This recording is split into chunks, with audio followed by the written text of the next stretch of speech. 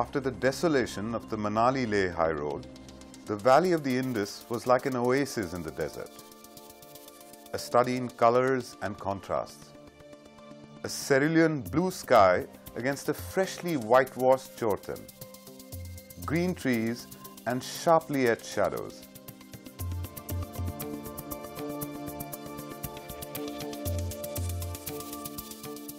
The drive is exhilarating. Imagine zipping at 12,000 feet at almost 80 kilometers an hour. That's how good the roads here can be. Arrow straight for miles on end.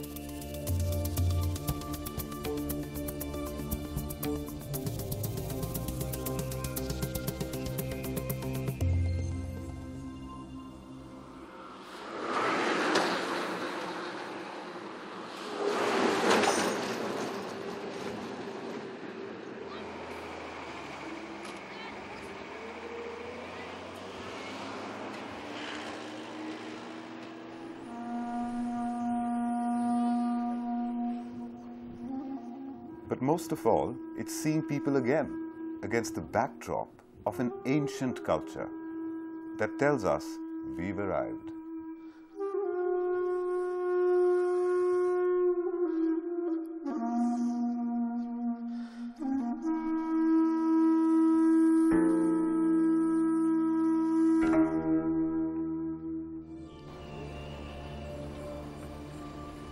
The only habitation of any consequence is the capital, Leh. A town that has acquired its sprawl over 1,000 years due to its position on the Central Asian trade route from Amritsar to Kashgar. Overlooking the town and dominating it is the castle of the Ladakh kings.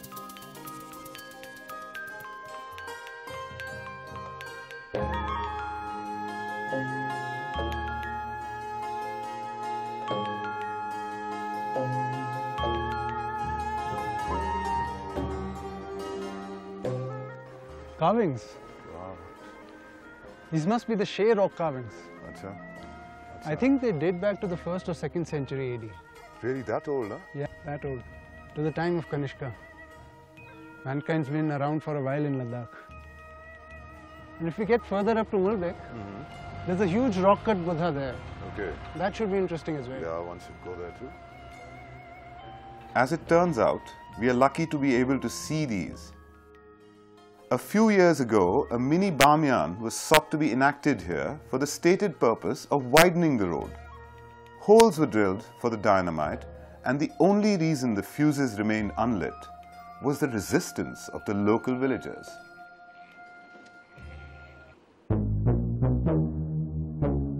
Ladakh is the Rift Valley of the Indus, the continental divide where Eurasia collided with the then island Indian continent almost 100 million years ago. An ancient land indeed. Little has changed here over the millennia. The people seem to live and farm pretty much the same way they would have for thousands of years, tending their flocks off, as Vipul informs me, the pashmina, the finest fleece known to mankind. Vipul, I always associated pashmina with Kashmir. Yeah, that's where the wool is spun into fine fabric. Okay. But the raw material comes from here. You know, evolution has endowed the sheep here with the capacity to withstand very low temperatures. Okay. So is this their most tradable commodity? Yeah, this and salt. Salt? Salt. Historically, the salt trade has been very big here. You know, the region has very large salt lakes which serve as never-ending supply.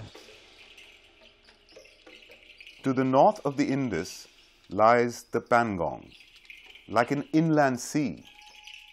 While many streams empty into the Pangong, the water has only one escape: evaporation, thus making the waters of the lake salty.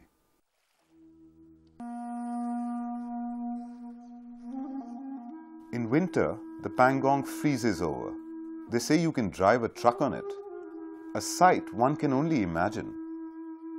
The temperature now falls to a bone-chilling -35 degrees.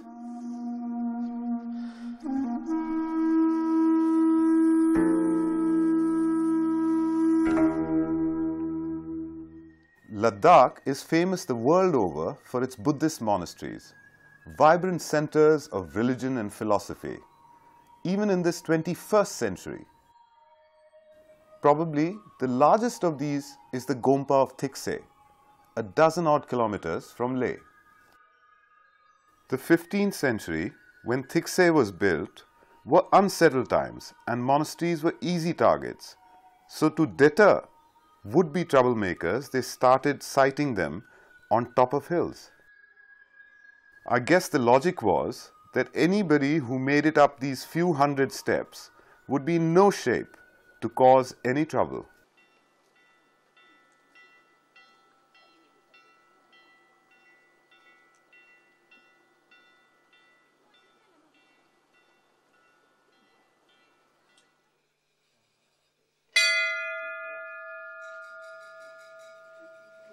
Inside, the main prayer hall is teeming with activity.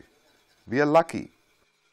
The monks are making a sand mandala for a major ceremony to be held a few days hence.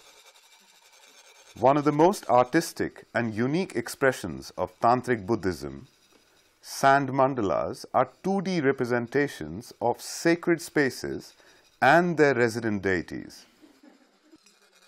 Using colored sand, traditionally made by crushing different colored rocks, the monks follow a strictly prescribed format for the different mandalas. The metal funnels called chakpur are rhythmically stroked to make the sand flow like a liquid.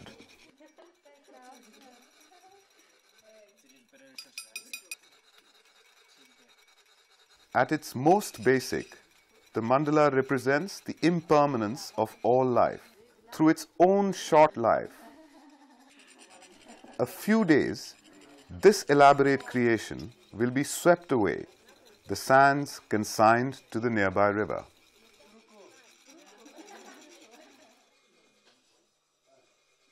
Thiksey is a storehouse of more permanent art forms as well.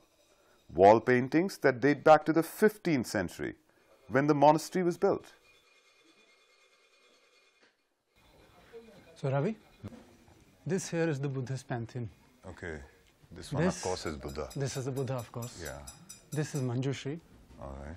And if we move ahead, this is the Maitreya Buddha, Okay. the future Buddha. That, of course, you recognize him? Padmasambhava, Yes. founder of Tibetan Buddhism. And this here is Tsongkhapa. He is the founder of the Gelugpa order, Okay. which is headed by the Dalai Lama. All right. You recognize the yellow The caps, yeah, the hat, sorry.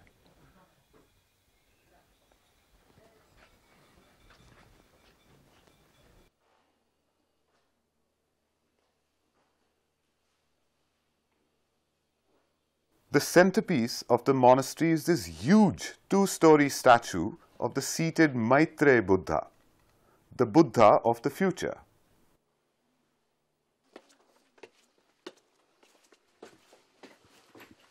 And then onto the monastery rooftop for a fantastic view of the Indus Valley spread out below.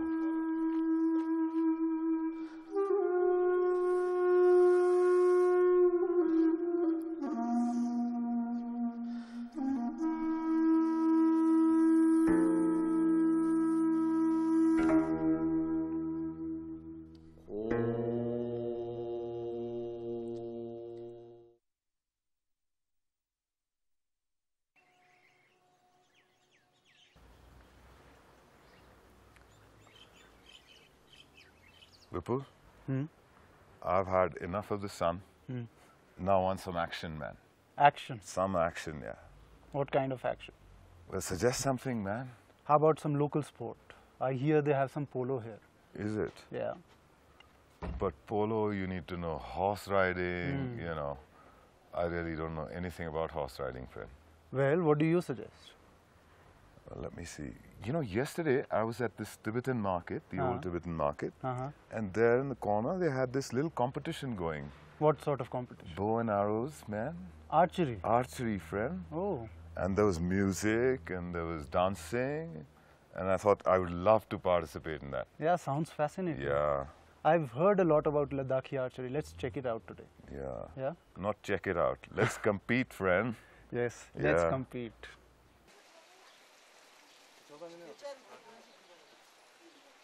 Ladakhis are really open-hearted people. Vipul and me are inducted into different sides and kitted out. This is more than just a sport, so traditional attire is a must. Both teams settle down to some drinking, egged on by the girls from the other side. The aim being, I guess, to give your side an advantage by making the others tipsy.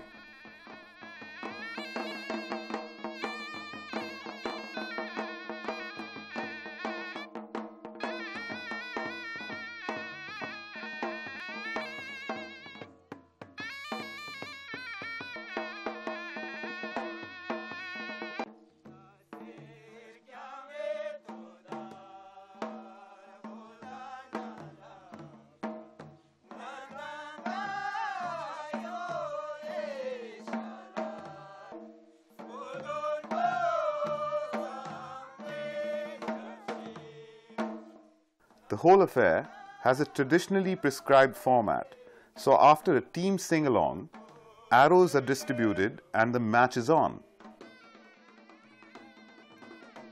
The target is a white stone set at some 40 feet distance.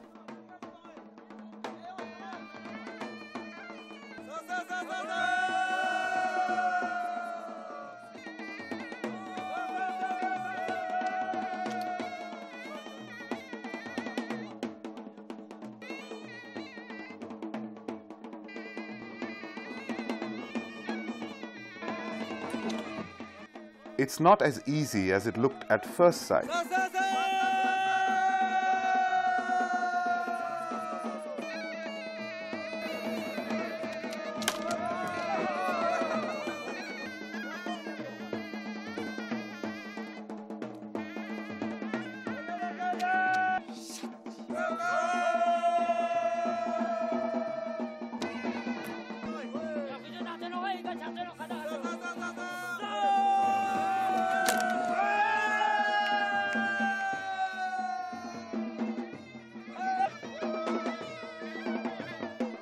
The hit is not accepted since the stone had already partially broken. So with the target replaced, the match resumes.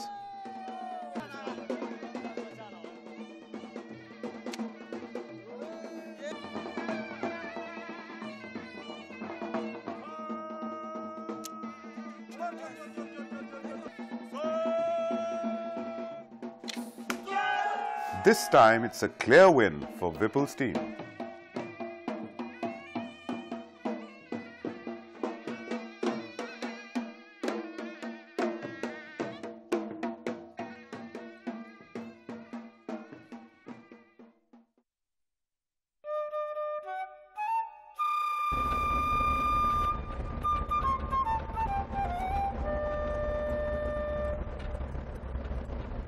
Hey Ravi, stop. What? This sign looks interesting.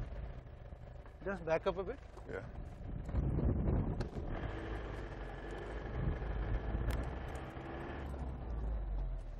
Yeah. It says magnetic hill, the phenomenon that defies gravity. Is it? Park your vehicle in the box marked with white paint on road. Do you see any white box? Yeah. Oh, this is it. So we just parked This the car here. on the box. Yeah, so just park And, it here. okay, and now we parked it. No, it says park the vehicle on the box. I parked it on the box. No, I mean you're driving. You're I'm supposed not driving. I shut the engine, man. Here you are. You see, it's still move and it's picking up speed, man. You sure you parked the car there? I parked and I'm now shut off the engine. It's moving. It's moving. My God. We're going uphill, and it's going at quite a pace.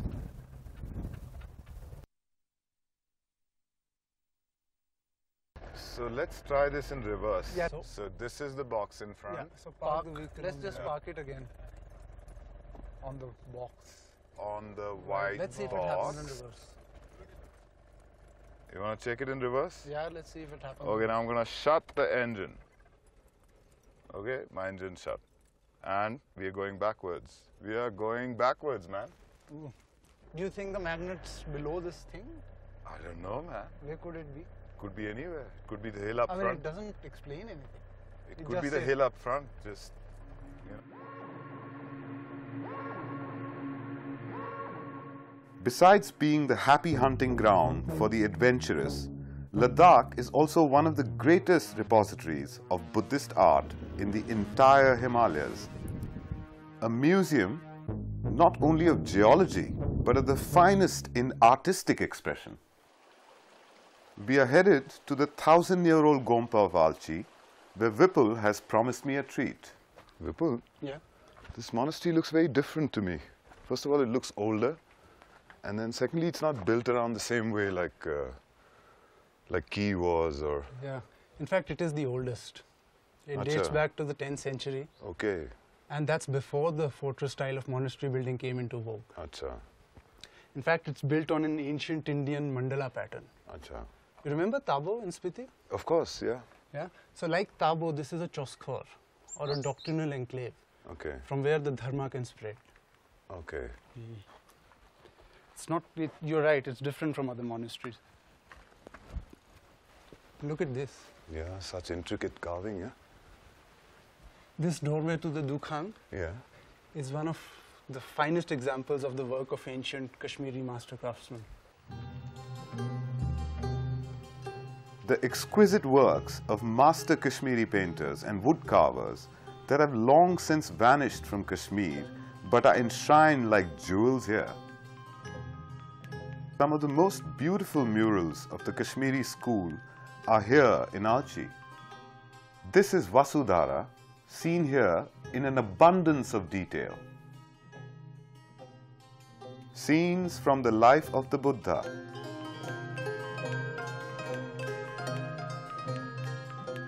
Looking at these, it is easy to see how the 11th century the influences of the Ajanta cave paintings had spread as far north as Ladakh and even beyond.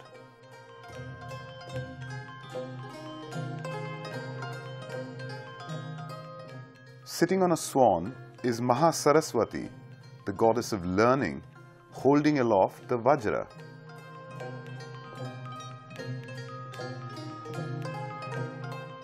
On the robe of this Bodhisattva figure are scenes from a battle that took place 1,000 years ago.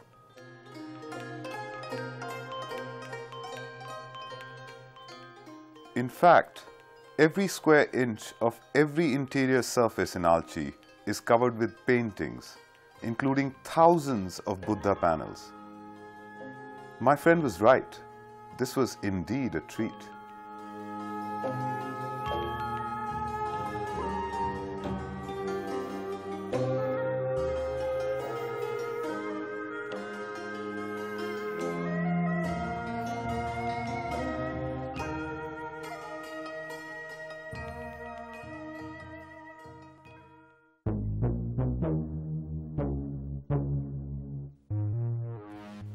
Vipul, what new adventure are you mapping now?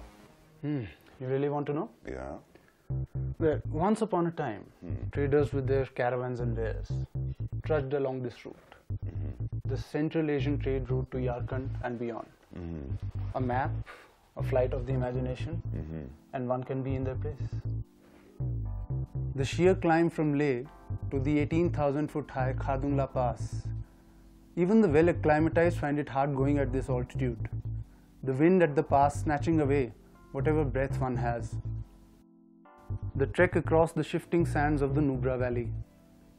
The climb to the frighteningly iced-up Sasala Pass amid the ever-present danger of yawning crevices. And then the journey through the surreal fantasy landscape of the Chipchap Valley. One would be just a dot in this awesome playground of glaciers and tortured rock. These traders were the adventurers of their time. The profits must have been very good for it to have been worth it for the traders to take such risks. But often they paid with their lives, you know. You see this point? Just below the Karakoram Pass? Yeah. Well, that's Daulat Beg Oldi. In the Yarkandi language, that means the place where Daulat Beg died. Who's Daulat Beg? Well, obviously some Yarkandi nobleman or rich trader. I imagine a person of some consequence.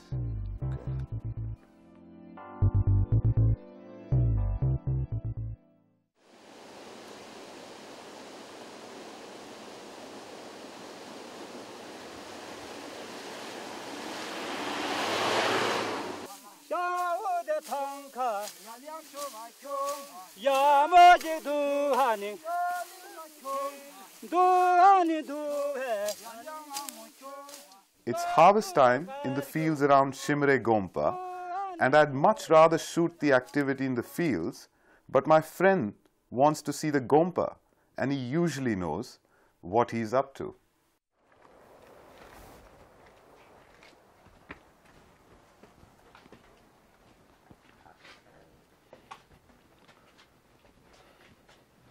Very dark in here, man. Yeah. What do the llamas do in the night? How do they find their way here, man? I don't think anyone moves around too much in the night here.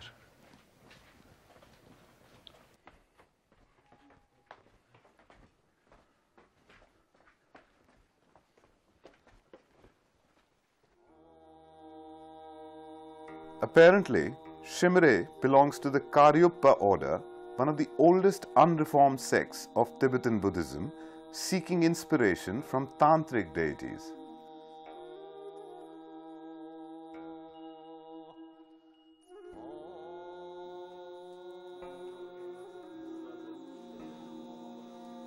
The main prayer hall in Shimre is lined with exquisite paintings which are, however, not old. Completed barely a decade ago, these paintings in a classical style are embellished with relief work in gold leaf. A few hundred years down the road, this hall will be probably a cherished milestone in the art history of Ladakh.